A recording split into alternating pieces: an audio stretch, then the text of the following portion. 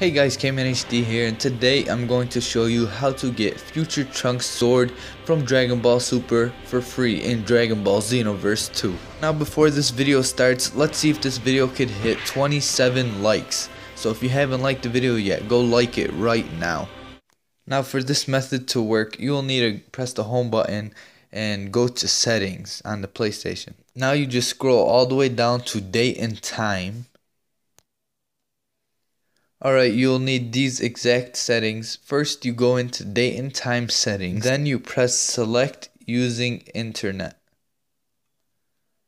Alright, what you want to do is unchecked select automatically, and then go into set manually and then put 5/13/2017.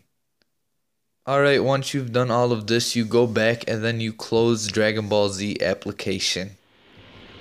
Alright, once you're back in the game, you go to the TP Metal Shop.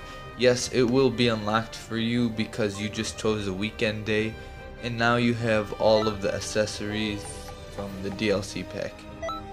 Alright, you go into accessory, and as you can see, Future Trunks sword is right here for 100 TP medals, and you got gas mask, the Great Priest ring, and Gull's helmet, and then yeah, that's all. Oh, and up there, I forgot to go up there, it was Magetta's head from Dragon Ball Super. Yeah guys, that's how you get Future Trunks sword and all of the rest of the DLC accessories. Now if you enjoyed this video, be sure to comment down below what video you want next.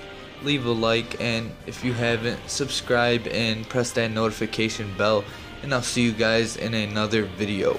Peace.